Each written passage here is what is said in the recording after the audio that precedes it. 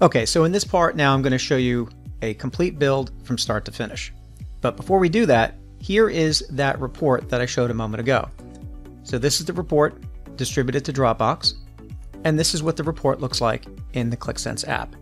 So a best practice, first of all, is formatting your Qlik Sense sheet to accommodate the output that you desire. In this case, I like the 8.5 by 11 portrait output.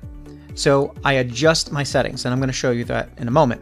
But that's an important best practice to understand, is when you're laying out your objects, your charts, your titles, to adjust them appropriately. Another tip is that when you are designing your report, you can always export your sheets. And I mentioned earlier that we have other ways of exporting and distributing through the client. You have an option here to download sheet as PDF. By doing that, you can select your paper size. Here, 11 by 8.5. Select portrait and scale, in this case fit to page. When this generates, it'll create a PDF document which is generated by the engine, similar to the way Application Automation will do. So you'll get an idea of what it looks like before you actually go through the build process within your workflow. And there's your PDF document. So that's what it's going to look like once it's distributed. Okay, so you have an option there. And the other piece that I mentioned earlier is that you can take your objects and you can click on share. If you select image, you have the ability to send to a recipient's email as well.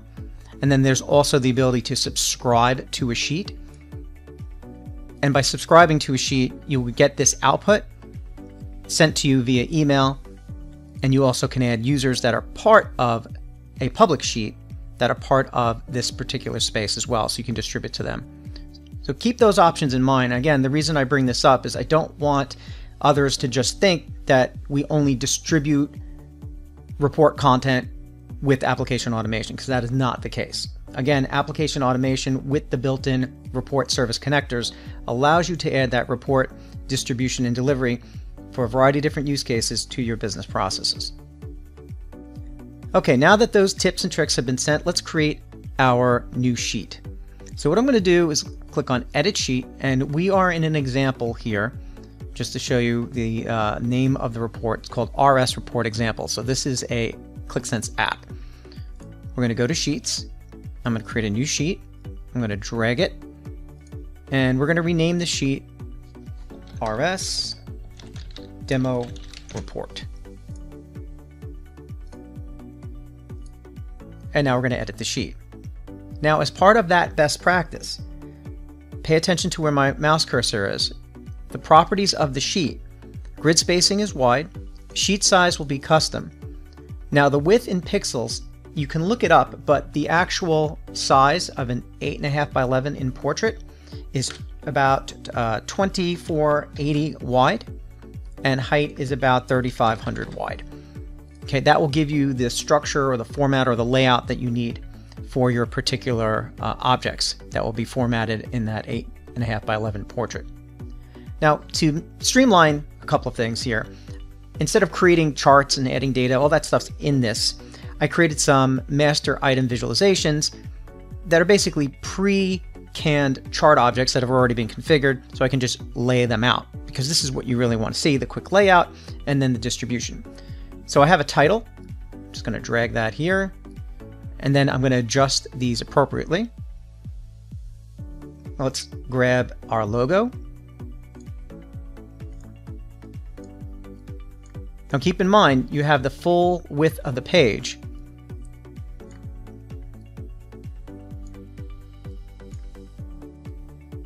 And now I'm going to grab my chart object. So let's do a network chart. And let's grab the network title or the information regarding that chart.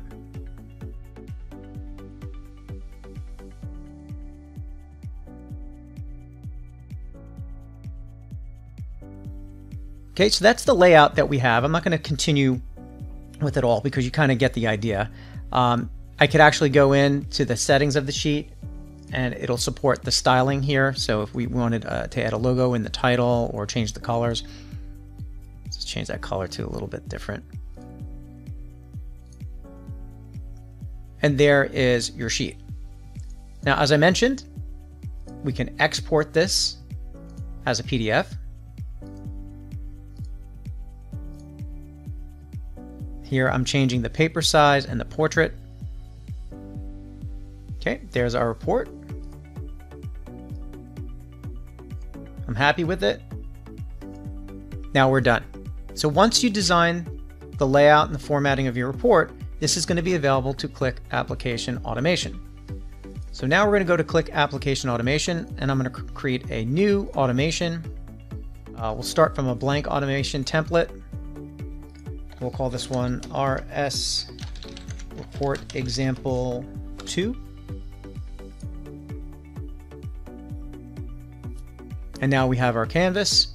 I'm going to go to my Qlik Reporting Service blocks. And then the first thing we need to do is create report. My app ID, we're going to do a lookup. And I'm going to search for RS. And there is the RS Report Example. That was the name of the app that we edited in. Now the report name, it says RS Report Example. I'm going to make it dynamic. So I'm going to add a formula. So let's put a dash there and then click Add Formula. Date functions. And we're going to select date. The time and date, we're just going to use now. And the output format's going to be DMY-S. That'll give me day, month, year, seconds. And click Save. Now for sheets, you can say all the sheets that are in there and it'll create a page per sheet. In this case, we're just going to select Custom. Then we're going to select Add Sheet to Report. And now we're going to do a lookup on those sheets. And there are the sheets that are available. I think we call this RS Demo Report. Yes, we did. And then we're going to generate report. Now I'm going to go back to my list of blocks and I'm going to look for what's called copy file. And then the source file in this case is going to be the output of generate report. And then the destination connector, you could have a number of different connections to either SFTP or FTP or other storage. In this case, just Dropbox. Now my connections have already been set up. I'm going to select this connection because this is the one I'm using for the demonstration. Settings, we're just going to leave the on error for stop.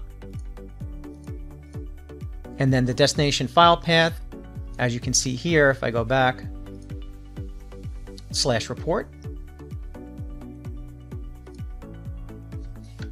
/report. And then we want this to be dynamic. So what we're going to do is use the output that has been generated from the report, and we want to use the path.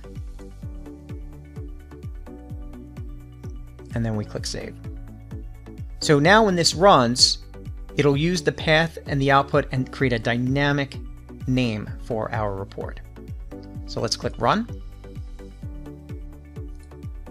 And you can monitor these steps, but it's more fun just to watch this refresh. So we'll stay in our Dropbox until we see the actual PDF pop up. And there it is, RS Report Example 12/8/21/40. We click that, and there is our report. So other than just formatting and spacing the objects appropriately, you now have a nice operational report utilizing the insights collected within your Qlik Sense app. Okay, so the next part, I'm going to go through a little bit more advanced use case where we're going to now distribute or burst a particular report based off of a particular category or region and send it to an appropriate distribution list.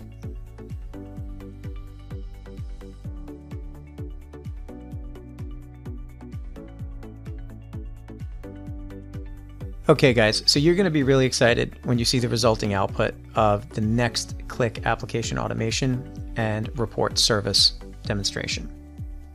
In summary, we're bursting reports from different regions to the different managers. And each report is multi-page that contains a summary for that region, as well as the individual managers that are in that region and their performance stats. So multi-page PDF output bursted. We're writing them to cloud storage, in this case Dropbox, and we're also distributing them via email with attachments. So here we have one for Spain, and then here we have one for Germany, Japan, Nordic, UK, and USA. And you can see the outputs here. So that's the resulting output, similar to what I showed you earlier. Now, here is the Qlik Application Automation that is using a combination of Qlik Cloud Services connectors and Qlik Reporting connectors, as well as some of the other flow control, send mail connectors, conditional connectors, etc. So to walk you through this, we have our start block. We're just going to run in manual mode. Then we're going to use list values of field, and we're going to connect to the sales and margin app. So just to correlate the two together, I have an app here, and we have two sheets that are dedicated in this app. The sales and margin tracking app has a sales A4 report output, which has the summary. Little tip right here. You can see we're using a title object, and then we're using get field selections in the formula to basically give you that dynamic region name in the report. And then we also have the manager summary report. And we're doing the same thing for the sales manager title.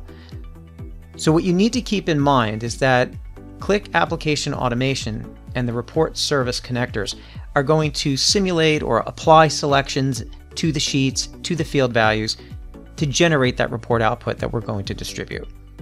Okay, so now that you have that correlation between the Qlik Sense app, the visualizations, and the sheets, list values, in this case, connects to that app, and we're going to just get the values of the region field.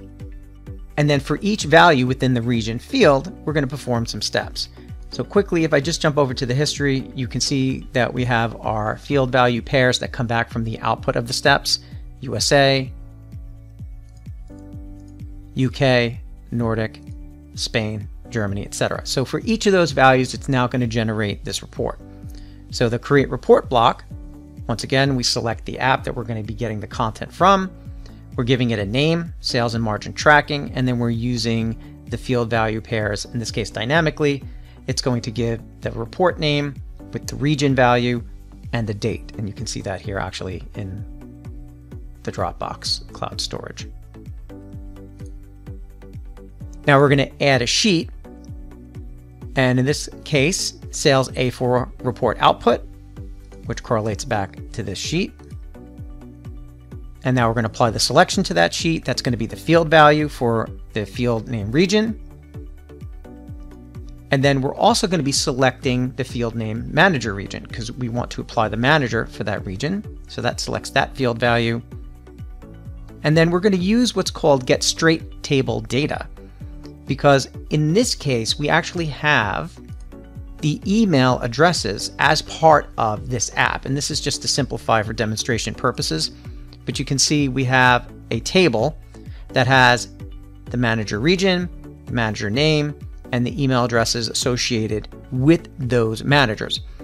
And we're using this just to simulate a distribution list. The nice part about utilizing the Qlik Cloud Services connectors is it can take advantage of any of the data in the app. So wherever that data is being pulled from within Qlik Sense, you can actually just now pull it together from the straight table data or any of the data elements that are available in the Qlik Sense app. So as you can see here from that app, from the sheet ID named manager region email master, we're pulling in that data from the object or the straight table. Now for each row that it encounters in that straight table, select the manager name and the field value. I would like you to now add a new sheet to the report. So if we go to Qlik Reporting, you can see add sheet to report, which is another Qlik Reporting Service. So now it's going to add the manager summary. This is how it's creating that multi-page PDF output. And the selection that we're going to add to the report is the manager. Now we're using this to create a list of email addresses that would be used within the to of the send mail block. So this is just basically appending variables to a string that we're going to use as output just for purposes of the demonstration. So it's going to grab those email addresses and create a list of email addresses for that manager in that region. And then the output block is just so you can visually see it. Here it's just going to write the email addresses so you can see the email addresses that would have been used if it was put in the send block. And then finally we generate that report and then we send that mail. Now for 2, I'm just using a mock email address. We have our subject, we have our body, we have an attachment, which is the output of the generate report, and you can see we're just using that appended email list that is simulating if emails were sent to that individual. Now we're also writing the output to the report path, and then finally we unlock the selections and clear out the variable list just for the next one. Okay, so let's check it out. So what we're going to do, let's delete all of my reports in Dropbox. And let's delete all of the email. And let's execute this.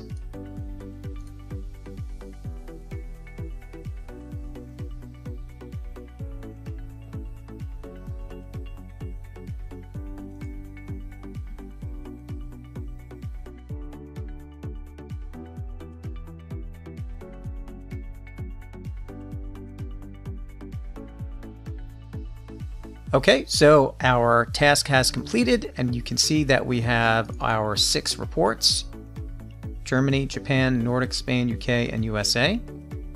We also have our 6 emails, and you can see in the body of the email addresses are different for the different regions. Again, just for demonstration purposes.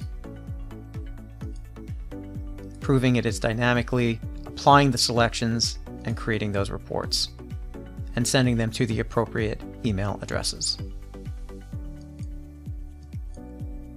And the output block also shows you that information as well. Okay, thank you for your time, guys. I appreciate you sticking with me. This concludes the demonstration. I hope you found it helpful. You are now armed with the know-how to use Qlik Sense SaaS and Qlik Application Automation, along with the new Qlik Reporting Service connectors, to create multi-page report output distributed to multiple channels as part of your business processes. If you want to see more video content like this, be sure to subscribe and enable notifications so you don't miss the next one. Stay tuned at the end of this video for some additional videos to watch, and I will see you on the next video. Take care.